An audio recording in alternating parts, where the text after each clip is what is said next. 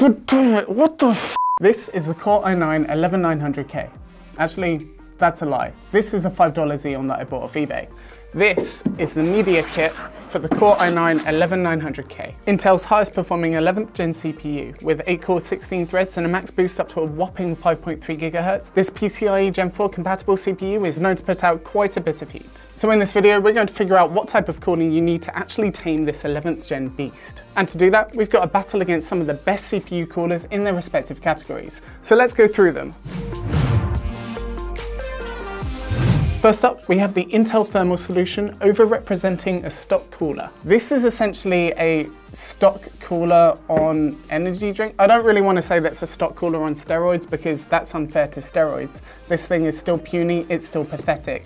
And it's our stock cooler. It's not really a stock cooler. Anyway, next up for our low profile CPU coolers, we have the Alpenföhn Black Ridge. This thing is an absolute beast for its size, and it's gonna take our place for the high performance, low profile CPU coolers. And next in comes the mini towers. We have the Noctua NH-U9S. This thing is known to be the best for its size. If you have a bit more headroom to play with, this is kind of the cooler that you go for. Up next, we have the Noctua NH-U12S.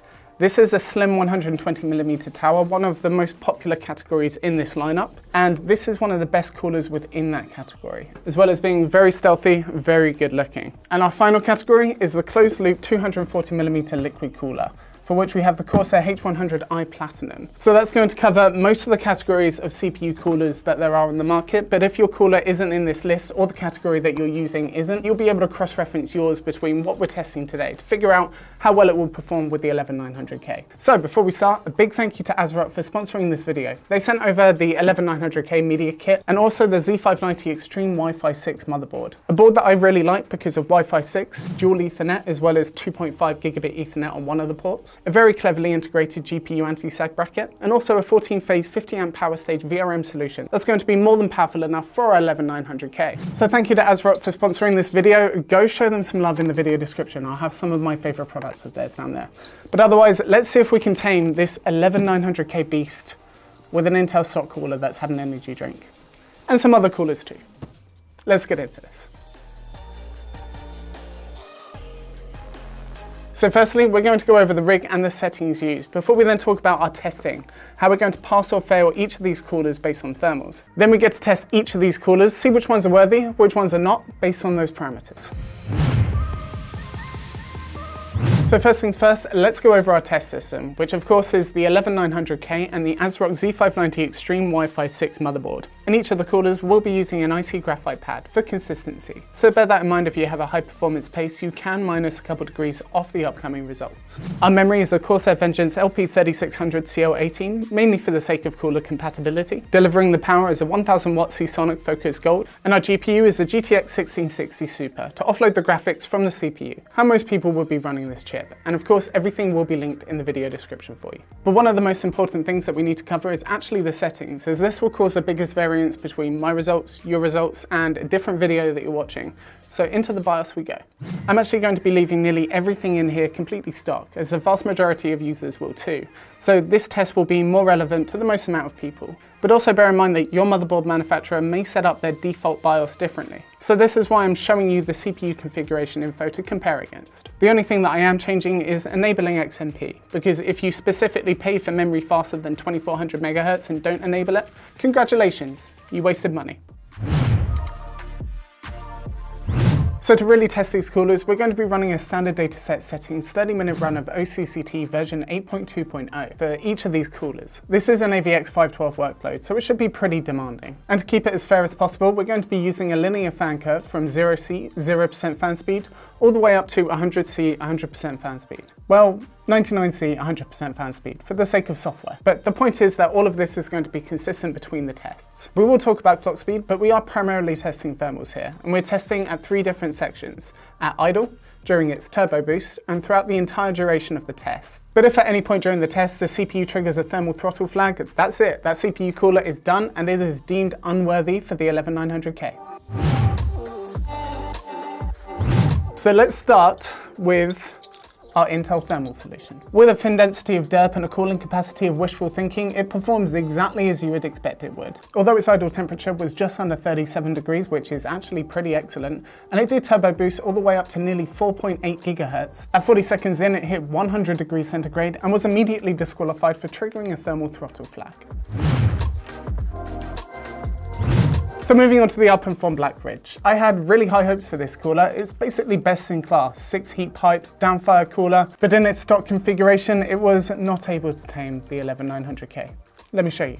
The Black Ridge cooler started out with an idle temperature at just under 34 degrees C, which is highly commendable. But once we put a load onto it, it did turbo up to 4.8 gigahertz, which is great, but it did so with a lot of heat. Just like the Intel thermal solution, at 40 seconds, it hit 100 degrees C and triggered a thermal throttle flag. Therefore, it was immediately disqualified. Sorry, little guy. I had bigger hopes for you. Next up, we have the Noctua NH-U9S. Is this going to be good enough to at least complete a run with the 11900K?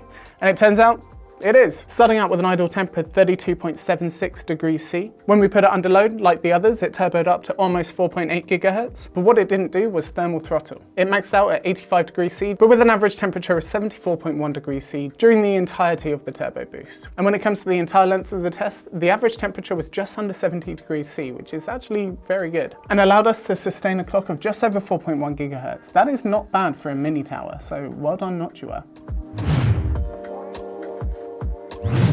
Next up, we have the Noctua NH-U12S, and this performed really quite well. This is a really good go-to CPU cooler. At idle, it ran at 31.2 degrees, and when we put it under load, it only actually maxed out at 82 degrees C during the turbo boost period, for which it too sustained a clock at just under 4.8 gigahertz. And during the turbo boost period, the average temperature was just over 72.5 degrees C, which is actually very respectable. Then when it settled in for the entirety of the run, its average temperature leveled out at just over 62 degrees C, giving us an average clock of just over 4.3 gigahertz for the entire run. It is no wonder why this cooler is so popular.